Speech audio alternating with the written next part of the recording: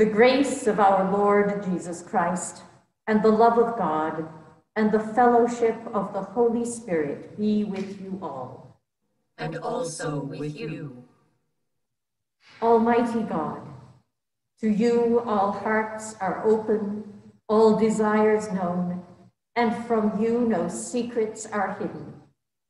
Cleanse the thoughts of our hearts by the inspiration of your Holy Spirit, that we may perfectly love you and worthily magnify your holy name, through Christ our Lord. Amen.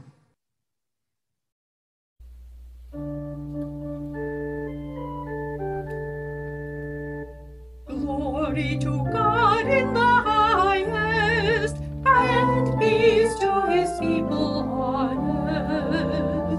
Lord God, heavenly King, almighty God and Father, we worship you, we give you thanks, we praise you for your glory. Lord Jesus Christ, only Son of the Father, Lord God, Lamb of God, you take away the sin of the world. Have mercy on us. You are seated at the right hand of the Father. Receive our prayer. Receive our prayer. For you alone are the Holy One. You alone are the Lord. You alone are the Most High. Jesus Christ with the Holy Spirit in the glory of God the Father.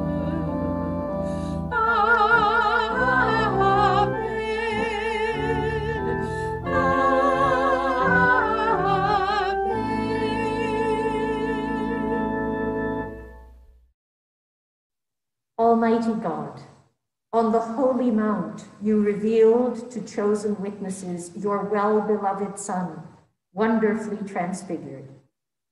Mercifully deliver us from the darkness of this world and change us into his likeness from glory to glory. Through Jesus Christ, our Lord, who lives and reigns with you and the Holy Spirit, one God, now and forever. Amen.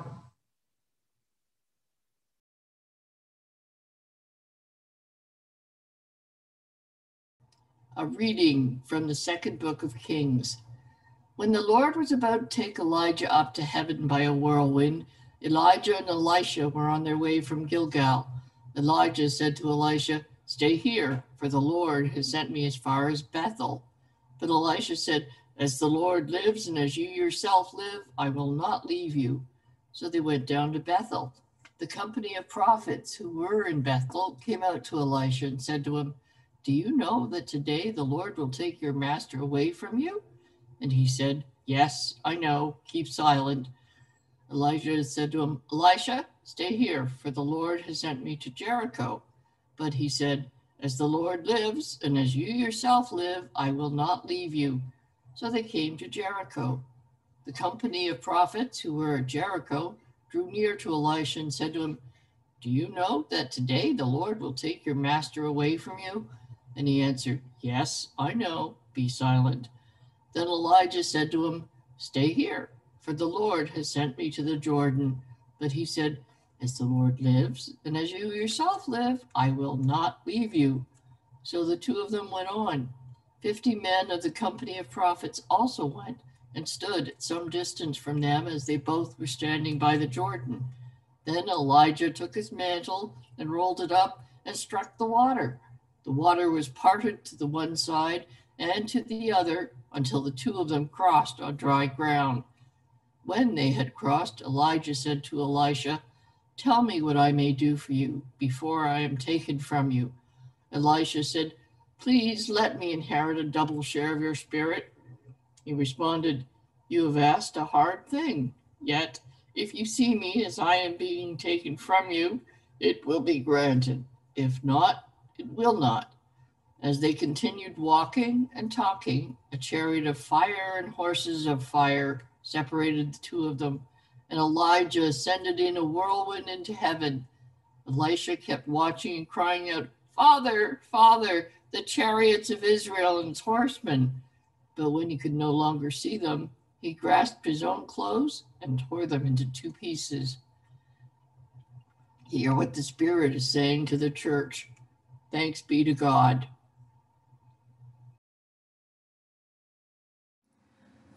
I desire mercy more than sacrifice,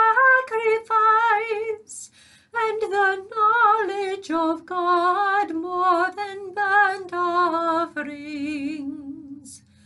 I desire mercy more than sacrifice, and the knowledge of God more than burnt offerings. The Lord, the God of gods, has spoken. He has called the earth from the rising of the sun to its setting. Out of Zion, perfect in its beauty, God reveals himself in glory. Our God will come and will not keep silence. Before him there is a consuming flame, and round about him a raging storm. He calls the heavens and the earth from above to witness the judgment of his people. Gather before me, my loyal followers, those who have made a covenant with me and sealed it with sacrifice. Let the heavens declare the rightness of his cause. For God himself is judge. I desire mercy more than sacrifice, and the knowledge of God more than burnt offerings.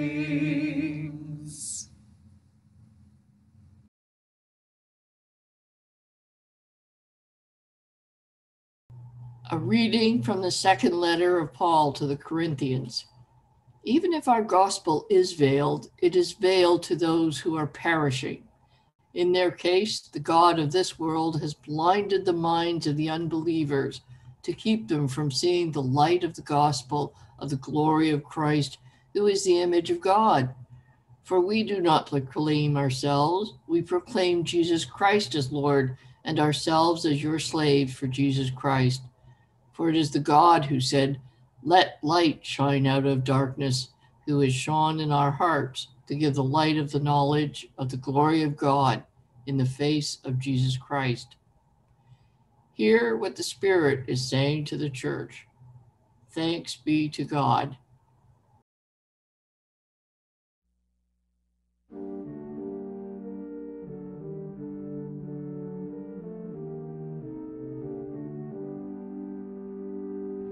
We have come at Christ's leading to this high and holy place, where we wait with hope and longing for some token of God's grace. Here we pray on your assurance that our faith is not in vain, searching like those first disciples for a sign both clear and plain. Light breaks in upon our darkness, splendor paints the fleshly word. Moses and Elijah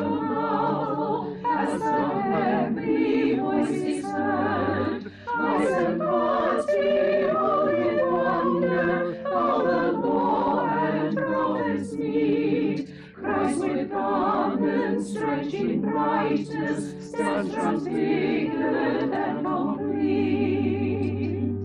Strengthened by this glimpse of glory, fearfulness our faith decline. We like Peter find it tempting to remain and build a shrine, but true worship gives us courage to proclaim what we profess, that our daily lives may prove us people of the God we bless.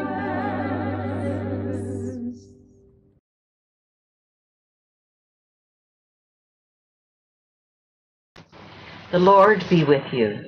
And also with you. The Holy Gospel of our Lord Jesus Christ, according to Mark. Glory to you, Lord Jesus Christ. 6 days later, Jesus took with him Peter and James and John and led them up a high mountain apart by themselves.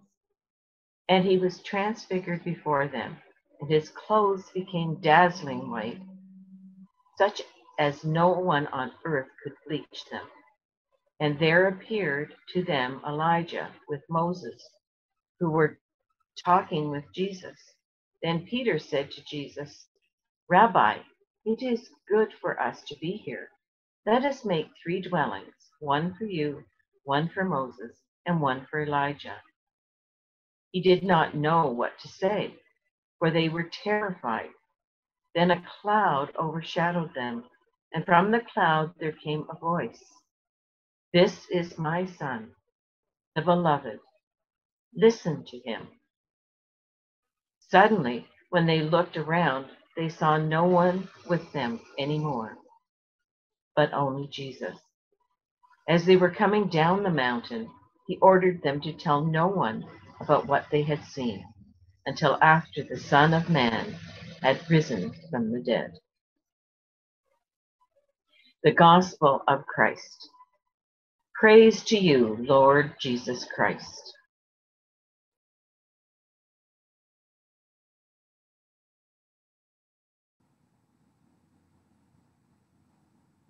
In the name of the Father, and of the Son, and of the Holy Spirit.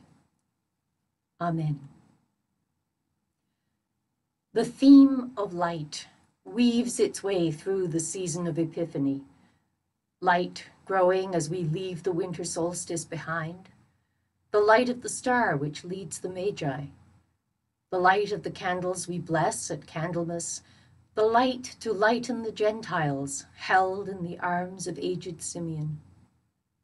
Finally, with the season drawing to a close and Lent approaching, today's gospel shows us the ultimate, uncreated radiance, the outward manifestation of the glory of God.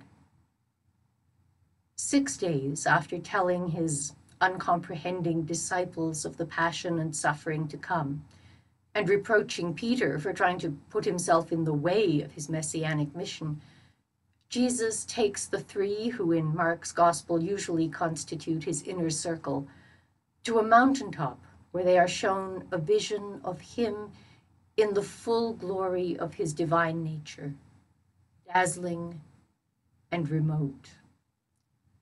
Accompanying him suddenly are Moses and Elijah, 2 great figures of Jewish tradition. There is something, I think, which the Gospel of Mark does more effectively than the others. It immerses us in the incomprehension of the disciples. Even though we know how the story goes on, Mark's Gospel takes us right back into the confusion of Peter and the others about the significance of the events which seem to be picking them up and carrying them along. Mark's account of the Transfiguration is a prime example of this. The 3 chosen disciples probably expected some kind of confidential instruction, some practical insight into the events which were to come in the days ahead. And instead, they saw Jesus in a way they had never seen him before. They were terrified. In fact, the Orthodox icon of the Transfiguration shows them either cowering in awe or, in many versions of the image, actually falling backward down the mountain in their fear and amazement. Peter stammered out something about honoring Jesus, Elijah, and Moses by erecting some sort of tents or booths, as if they could somehow dwell permanently in the glory of that moment. The only answer he got was a voice from God saying, "This is my son, listen to him." But what does Jesus tell them when the vision has faded? Keep this to yourselves for the time being. After his resurrection, they will remember and begin to understand, and then they will be able to share what they have seen. Of course, our lectionary heightens the effect of the disciples' confusion by giving us the story of Elisha as a contrast. Elijah doesn't invite Elisha to come with him. In fact, he tries to send him back. But Elisha is the initiator. He seems to know exactly what's going on. He asks for a double portion of Elijah's spirit, and he has witnesses who can confirm him as Elijah's designated successor. Peter, James, and John have only their shared recollections and their shared astonishment at the dazzling light which came and then faded away. Their lives cannot yet be fully transformed. There must be a time of waiting. We and the whole world have been experiencing a year of waiting for answers, for a vaccine, for healing, for justice. In the season of Christmas and Epiphany, we have sought hope and comfort in the full and simple glories of the Incarnation. Now, as we enter into a different, more deliberate season of waiting, we must step back for a time. Like those first disciples, we cannot jump directly to Easter, but need a time of transition, a time when we learn the costs of discipleship. It is fitting that we follow the transfiguration of Christ with a small disfigurement of ourselves, the sign of ashes. We mark ourselves with the leavings of fire, what remains after light and heat have gone, no longer energy, but bare matter. We come down from the mountaintop and follow Jesus into the small places, the mad and broken and hungry places, to learn what he does, how gently he deals with hearts suspended between belief and unbelief, how love acts in the world. We hold the glory in our hearts for strength and for comfort, and to remind one another of what has been and what is to come. And in time, we come to recognize that the icon of the Transfiguration and the icon of the crucifixion are the same form, as intimately related as the positive and negative images of a photograph. Moses and Elijah replaced by two thieves, fellow criminals with Jesus in the eyes of the powerful. The glory of the Transfiguration, the Shekinah of the living God, shines through the cross, although the eyes of the body cannot see it. Together, we make this discovery afresh every year, as a sign that our growth into the life of God is a process which never stops, that we are always being called to transformation, each of us in ourselves and together as the body of Christ. Paul writes to the Corinthians, "It is the God who said, 'Let light shine out of darkness,' who has shone in our hearts to give the light of the knowledge of the glory of God in the face of Jesus Christ." And we are called to be that light for one another.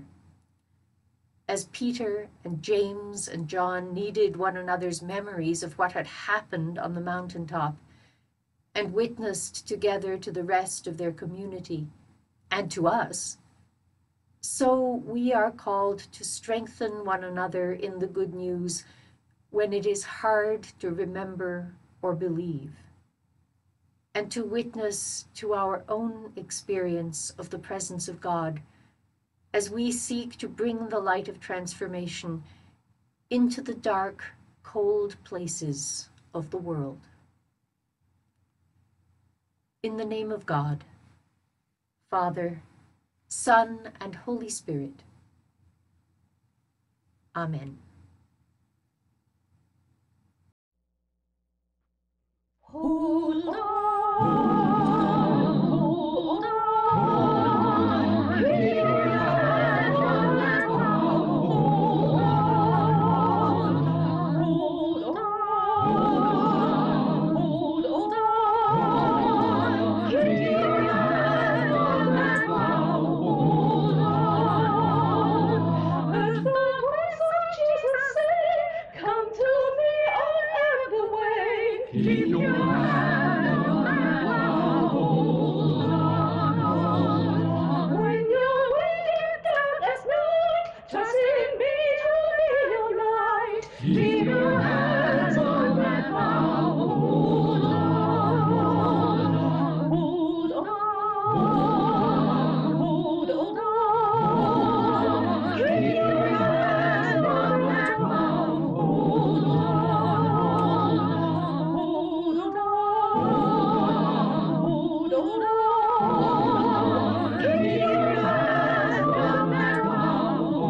Hold on. You can talk about me much as you please, but your talk won't stay on me. Keep your hands on that plow. Hold on.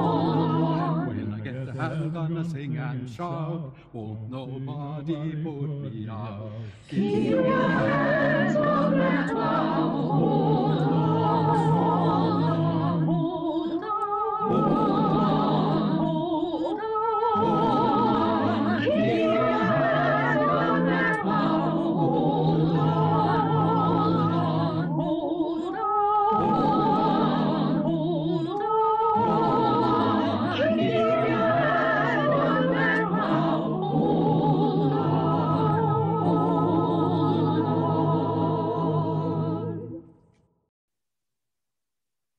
Let us confess our faith as we say, "We believe in one God, the Father, the Almighty, maker of heaven and earth, of all that is, seen and unseen. We believe in one Lord Jesus Christ, the only Son of God, eternally begotten of the Father, God from God, light from light, true God from true God, begotten, not made, of one being with the Father. Through him all things were made. For us and for our salvation, he came down from heaven. By the power of the Holy Spirit, he became incarnate from the Virgin Mary and was made man. For our sake, he was crucified under Pontius Pilate. He suffered death and was buried. On the third day, he rose again in accordance with the Scriptures. He ascended into heaven and is seated at the right hand of the Father. He will come again in glory to judge the living and the dead, and his kingdom will have no end. We believe in the Holy Spirit, the Lord, the giver of life, who proceeds from the Father. With the Father and the Son, he is worshipped and glorified. He has spoken through the prophets. We believe in one holy, Catholic, and Apostolic Church. We acknowledge one baptism for the forgiveness of sins. We look for the resurrection of the dead and the life of the world to come. Amen.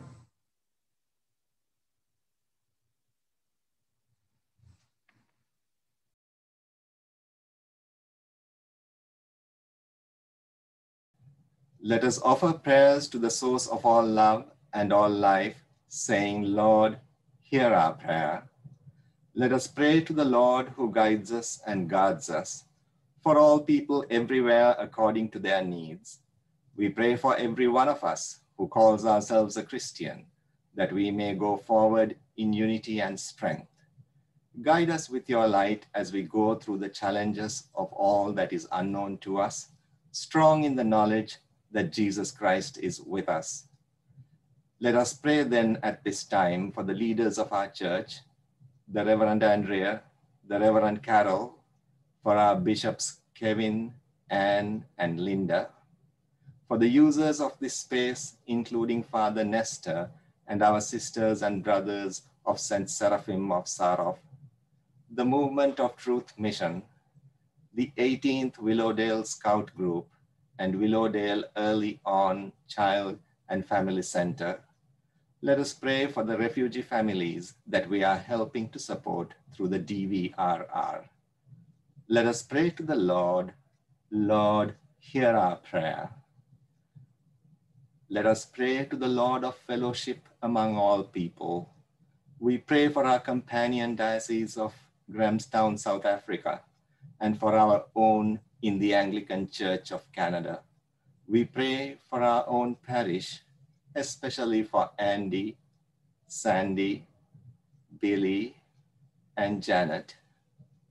We pray for those who cannot be with us at regular worship and for those shut in, Eileen, Elsie, Gloria, Jean, Louise, Olive, and Sylvia, the residents of Sunrise of Thornhill. We pray for families, friends, and neighbors of our own parish, upholding those who have requested our prayers as listed in the bulletin. Let us pray to the Lord. Lord, hear our prayer. Let us pray to the Lord of all power and justice. We pray for the leaders of the world and all in authority under them. We pray for the leaders of our own country, its provinces, and its cities at this time of a pandemic and health crisis. For those with the coronavirus, for those who care for them, for those who are suffering from anxiety during this stressful time as uncertainty still clouds the future. Let us pray to the Lord. Lord, hear our prayer. We pray for areas of the world concurrently impacted by climate change and threats to the global economy. We pray for those who lack food, shelter, and employment. We pray for all persecuted persons all over the world, mercy for the children imprisoned in the US. We pray for prisoners of conscience of all faiths and for all victims of abuse. Let us pray to the Lord. Lord, hear our prayer. Let us pray to the Lord who comforts us and strengthens us. For all those who have suffered recent bereavement, especially the loved ones and family members of Carlton Williams and the Reverend Godfrey Bethel, who have entered your eternal presence. Let us also give thanks to the Lord of praise for the many blessings we have received. We uphold those who celebrate births and birthdays, other joyful events and anniversaries during this week. Let us pray to the Lord. Lord, hear our prayer.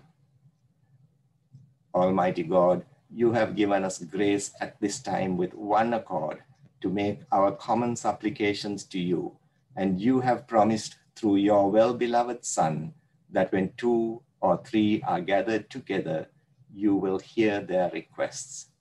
Fulfill now our desires and petitions as may be best for us, granting us in this world knowledge of your truth, and in the age to come, eternal life.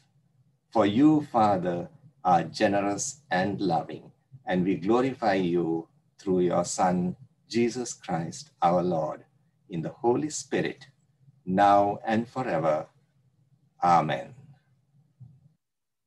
Dear friends in Christ, God is steadfast in love and infinite in mercy, welcoming sinners and inviting us to the table.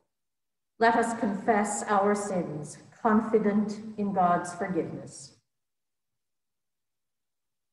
Most merciful God, we confess that we have sinned against you in thought, word, and deed, by what we have done and by what we have left undone. We have not loved you with our whole heart. We have not loved our neighbors as ourselves. We are truly sorry, and we humbly repent. For the sake of your Son, Jesus Christ, have mercy on us and forgive us, that we may delight in your will and walk in your ways to the glory of your name. Amen. Almighty God, have mercy upon you, pardon and deliver you from all your sins, confirm and strengthen you in all goodness, and keep you in eternal life, through Jesus Christ our Lord. Amen. The peace of the Lord be always with you. And also with you. As our Savior taught us, let us pray. Our Father in heaven, hallowed be your name. Your kingdom come, your will be done on earth as in heaven. Give us today our daily bread. Forgive us our sins, as we forgive those who sin against us. Save us from the time of trial and deliver us from evil. For the kingdom, the power, and the glory are yours, now and forever. Amen. Glory to God, whose power working in us can do infinitely more than we can ask or imagine. Glory to God from generation to generation, in the church and in Christ Jesus, forever and ever. Amen. The peace of God, which passes all understanding, keep your hearts and minds in the knowledge and love of God and of his Son, Jesus Christ, our Lord. And the blessing of God Almighty, the Father, the Son, and the Holy Spirit be amongst you and remain with you always. Amen.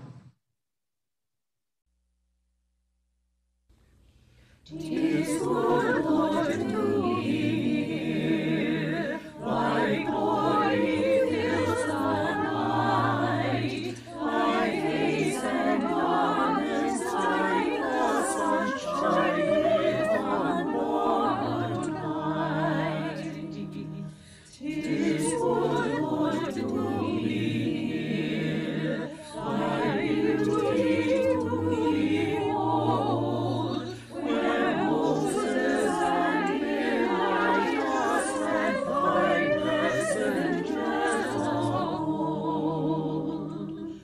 Fulfiller of the past, promise of things to be, we hail thy body glorified and our redemption see. Before we taste of death, we see thy kingdom come. Almighty, behold the vision bright and make this still our home.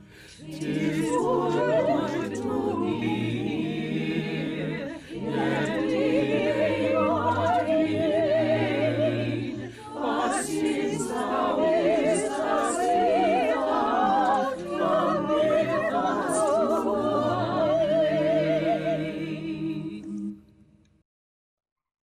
Go forth into the world, rejoicing in the power of the Holy Spirit. Thanks be to God.